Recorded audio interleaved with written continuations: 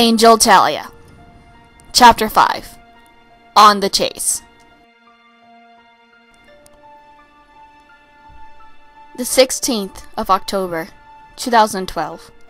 The brothers are on the run. They are tracking down a suspect, another demon worker, or slave. Dude, you'd think they would know anything about this incident? Alfred asks, trying to keep up.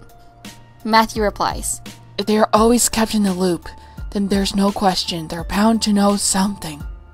They ran across a large bridge where the gateway from trying to escape, but the brothers were quickly to catch up.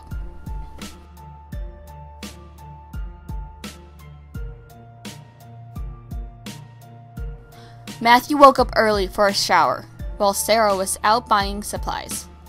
After cleaning himself, he got dressed in his usual police suit, and he goes into the kitchen for a coffee. Unbeknownst to him, Alfred was leaning against the arch to the kitchen. "Morning!" he burst, making Matthew jump. "For God's sake, Al, don't do that to me!" Matthew puffs out in annoyance. Alfred just chuckles.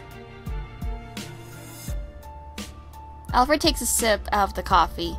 Matthew turns on the TV. So, what brings you here then? Matthew asks, politely. Alfred shrugs his shoulders. Well, turns out that the chief of police hasn't arrived at work yet, so I came over to see ya before we had to go. Alfred's sentence drifts as Matthew's attention shifted to the report on the news. A group of unknown beings have been sighted in the streets near Central Park and kidnapped one victim and held another shoppers and workers hostage. Then a picture of the kidnapped victim appeared on the screen. Matthew's eyes widened. He placed his mugs on the table. It was Sarah. She's been kidnapped by these beings. Alfred looks at the TV and realizes what's going on. Dude! Sarah's in trouble, isn't she? But Alfred knows that Matthew just vanished like that. Suddenly, Matthew shouts, Alfred, come on! Alfred jumps and rushes out of the house, locking the door behind him. Nikolai was cornered. Alfred and Matthew had their guns pointed at him. Come on, dude. Tell us where she is. Alfred's expression was furrowed, just like Matthew's. The man just kneeled down in defeat.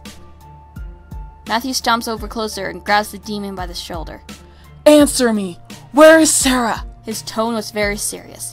Why? You're just going to kill me anyway. The man shouted in panic.